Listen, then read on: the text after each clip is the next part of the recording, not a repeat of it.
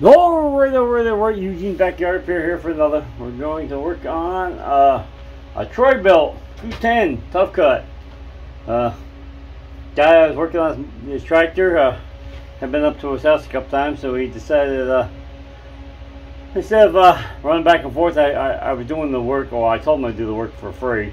He decided he would be nice and give me the mower. So let's take a look and see what it needs to get it running. I already did a video on changing the cables on this. Got brand new set of cables on it, but we wanted to do a video of can we get it to run? that'd be the best thing to try. All right, let me pause you right here and I'll grab some tools. I got some tools to see if we can remove this air filter here. 5/16. Whoops! I just hit the tripod. That's the camera stand, or whatever you want to call it. It's a warm one today. Just had a whoo. She's a little rusty. She's a lot rusty. I'll look up on the wall. I think I have another one of them filters. Now, 1 second. Let me see if I got another filter. No, I looked around. I don't have a filter for it. That's okay. Tractor supply's not that far from me, so I'll have to get one. Not a big deal. Not too expensive. Got a couple 8 mils in here. They're a little tight.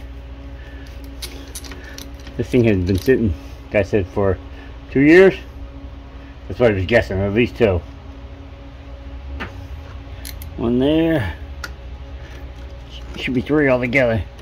Yeah, they're stuck on there pretty good. From water probably getting in behind here, this cover. Hopefully none of them strip out.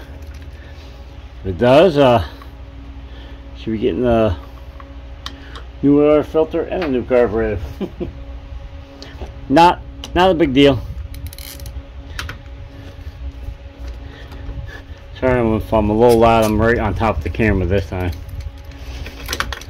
Guy had put up a comment. I take criticism. So I need to get better camera angles and work on my audio. So cover's off. Whew, she's a little greasy in there. I don't know if you can see. This camera doesn't go. The tripod doesn't go low enough, but there's the carburetor. I could have pulled this cover.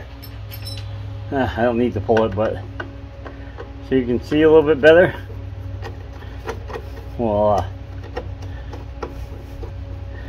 we'll pull the cover too.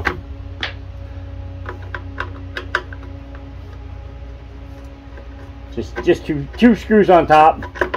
Nothing major. How's that? Better? Alright, now we got a fuel line. I know the tank is empty, I just looked. And well, I'll be darned, this carburetor is actually bolted on underneath.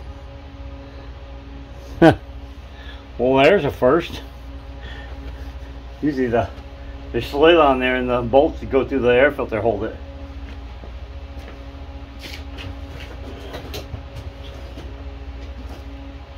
Got a pair of pliers here. Pull the fuel line. Oops, I got you a little too low here. Sorry about that.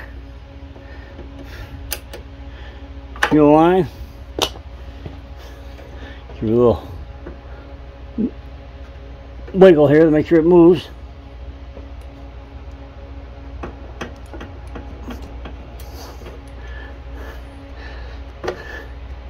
Fuel line's off. She's a little petrified. What are these back here? They're 10s? Well, they don't make them too convenient, do they?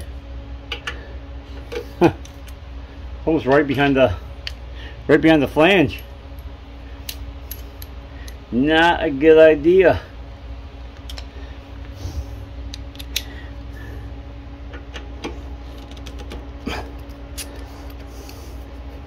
Just if you had an extension or something, it'll be a little bit easier. Bolt. Where's the other one?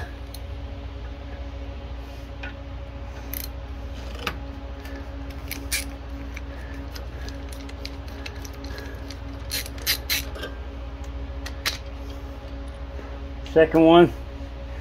Got a tie off. I got a linkage here, and that's it. I don't think the spring is hooked to the top of this one. It's hooked to the linkage itself. Yep.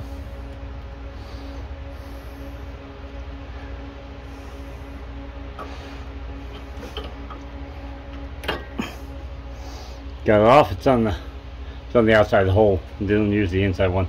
Alright, pause in. We'll bring you up on the table. Now we got ourselves a 1/2 inch here. Let's take the bowl off and see what's inside. Oh, the screws hard. I'm guessing there was some fuel left in this and it dried up.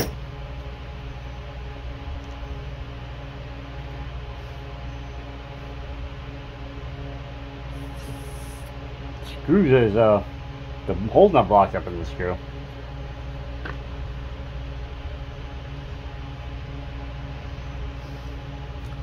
It looks like it was dry. Get some dust there.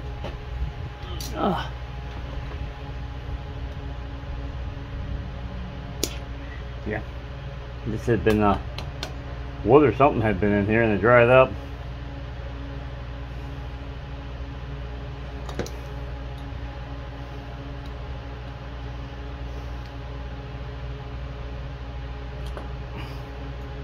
Pin, needle, also metal tip, so it's got a rubber ring inside, but it looks good. Just crusty from sitting there, condensation I guess, or moisture that has dried up in it. Alright, we're gonna grab a Dremel and we're gonna clean this out. I'm gonna take a Dremel and just some wire brushes and try to get some of this dried up powder from the condensation out of the bowl so it doesn't get in the fuel again. Alright, we'll bring you back in a minute when we get this cleaned out. I think you want to watch me run a wire brush around the bowl. Alright, we got it cleaned up pretty good here. Get the carburetor cleaned out. Get the bowl cleaned out.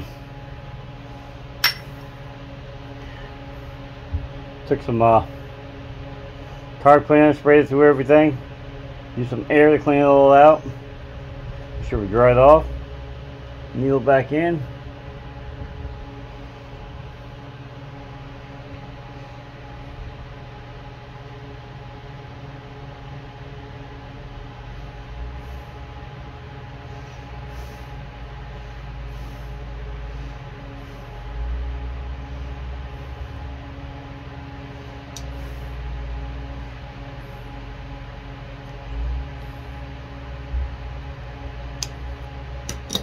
Oops, too far.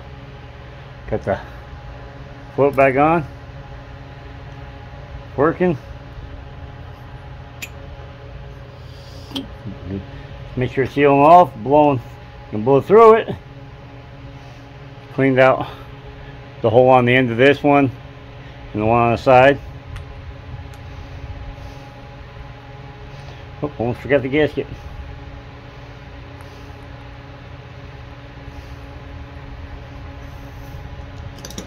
Tighten this back up.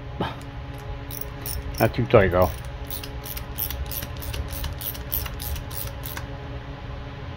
That should be good. Alright, we'll back you up and reinstall. Alright, get the card back on. The O-ring's still there. There's nothing wrong with it. The linkage back on.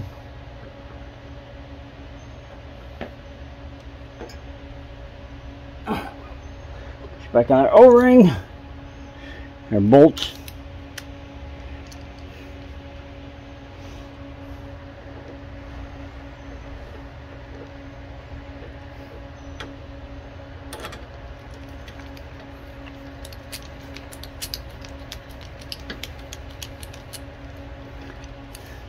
Get the other one started here. Of course, the other one I can't see. Well, I could if I had to. If I didn't have all the stuff in here, the motorcycles, and I can bring out the table, but we're good.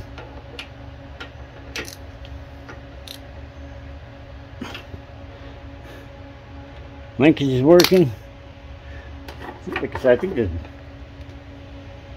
yeah, she's been empty for a long time.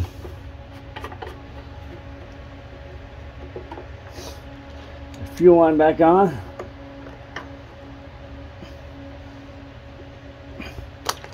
Pinch clamp. Done. What do we got left? We got a cover, and we'll see where I put the cover. Behind me. Gotta put the cover on here. We've lost some of the. Oof. We're gonna blow it off. Hang on a second. Alright, we cleaned her off some. Get our recirculation tube on here for the gases.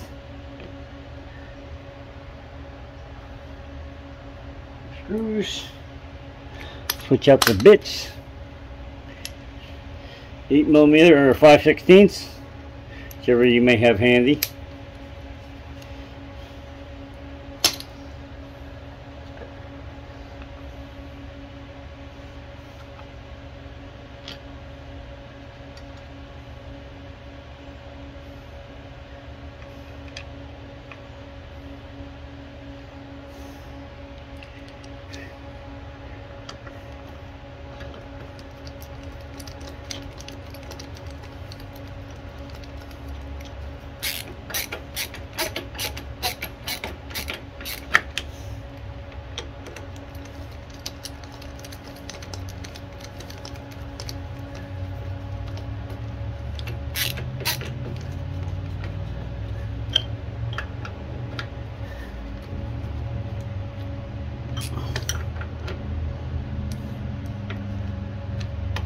If you tear the seal on the back here, you gotta make sure you get a new one. Cause the primer it'll work, but it'll leak too.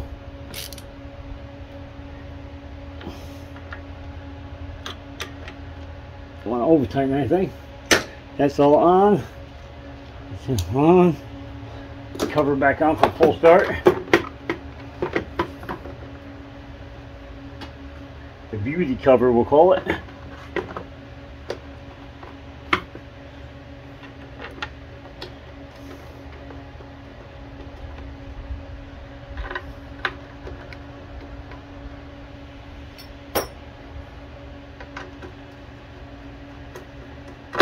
This one was pretty clean on the inside. Like I said, looks like it was out of fuel, but it still had moisture and condensation in the bowl. And that's what that white powder was. Using when ethanol fuel dry up, they turn that green color. I hate them screws on top. Always want to strip out. All right, let's get some gas in this push mower, self-propelled mower, and see what she does. Whew, hot. Hang on one sec. Got the true fuel, non-ethanol. Sometimes I like to use the two-stroke one, so got a little oil in it for the spark plug, but not today. I don't have any mixed up.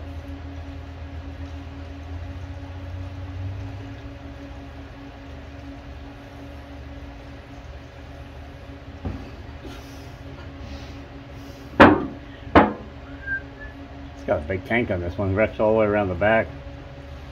That was the second reason I took this mower. Was one so I can get a video out, show how simple it is to pull these carbs apart, and then two was, if not, I could use this fuel tank on my pressure washer. Alright, we're gonna back you up and get the camera set here and we'll see what it does. Alright, see if it does anything. No, we don't have an air filter on it.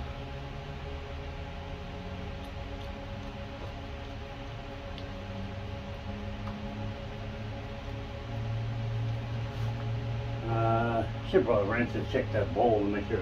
And fuel in. Oh well.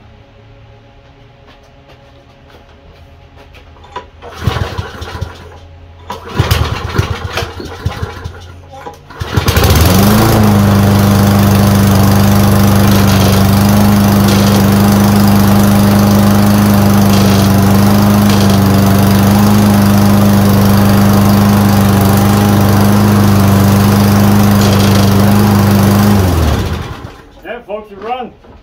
Have a dry problem, but it sounds like the belt isn't even on the inside. It sounds like it's skipping, like the belt fell off. That's okay.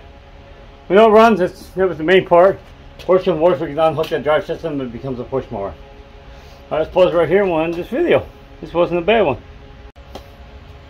Yeah, we're gonna fire up one more time. Took a look at the problem with the wheel. Got the pieces on the floor here. Right there. This little spline goes in the tire, and it's just rides on the shaft that bolts the tire to it. Well, for some reason they had to put the spline gear on there. We'll order a new one to get it replaced, but it was stuck solid to it. The other one was stuck too, but I could turn that one with a pair of vice grips. This one on my right, nope.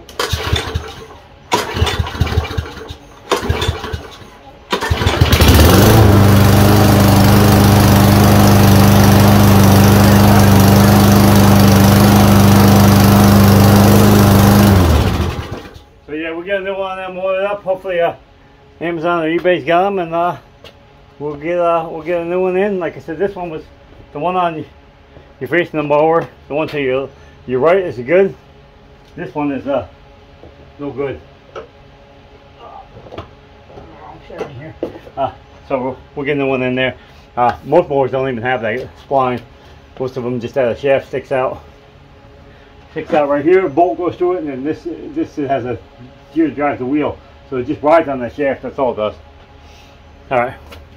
Back in a second, and we end this video here, I guess. Alright, if you got any information on this video, please like, share, subscribe. Follow me on Instagram and on Facebook. Eugene's Backyard Repair on both of them. One has no S on it. Sign up for them. They're free. YouTube's free, so don't feel scared to hit the subscribe button because it's not going to cost you anything. Make a comment, give them a thumbs up, hit the notification bell if you want to see any more of my videos. Most of the comments I get are usually from my cousin, but I've gotten some from some other people. Negative, positive, whatever. You want to leave a negative comment, leave a negative comment. I mean, I do my best. We're doing this for free. I don't know how much negative you can find on somebody sharing free videos on how to repair stuff, but we show you how to change the cables on one video, and we showed you how to take a look at the carburetor, and we'll put a gear on this, and it'll be out to the next person. Anyway, like I said, give it a thumbs up if you would, please. Give it a comment. Check out both my Instagram and my Facebook. Picture Parts Project, funny videos, things in nature, drift girl, screenshots, roadside finds, share videos, all kinds of cool stuff like that. We check out both of them, sign up for them, and we're out of here. Peace. There she is. Almost ready to go on to the next person, and it sucks out now. I have to wait for a couple more days for that gear to go in here, but we get it. We sharpen the blade up, and should be on the next person. Should make a good mower for somebody. Alright, save some love in your heart. God bless, and we're out of here. Peace.